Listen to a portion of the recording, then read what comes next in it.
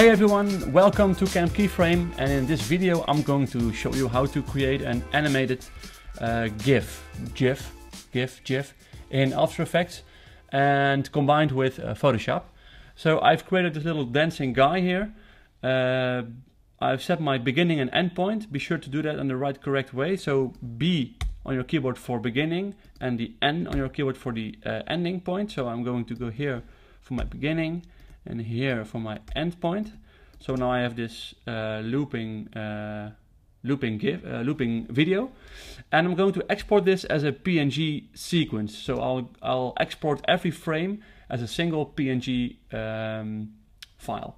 So go to File, Export, Add to Render Queue. Go to Lossless, and for your format we're going to click on PNG sequence. Okay, that's it. And it will create a separate folder for us, which I'll call cute GIF. So that will be the name of the folder, and on the desktop, fine, save, add render. And now it has created this folder on my desktop with cute GIF, and every frame is a single PNG file, as you can see. So now let's head into Photoshop, File, Open, go to the desktop to your folder, click on the first PNG image, go to Options and hit Image Sequence. So Photoshop will recognize this as an image sequence. Open it up, and it will ask you the frame rate. In this case 25, the same frame rate in which we created the animation. Okay. So now I have this video group with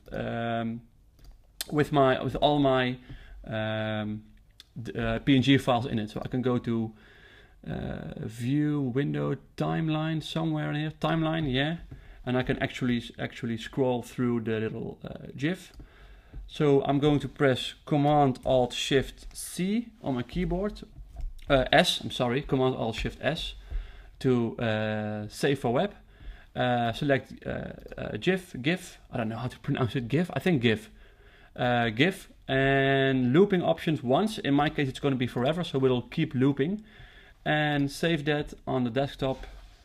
Dancing dude, save, and there you go. And if I open this up, press spacebar, and there is my dancing, looping, animated GIF /GIF.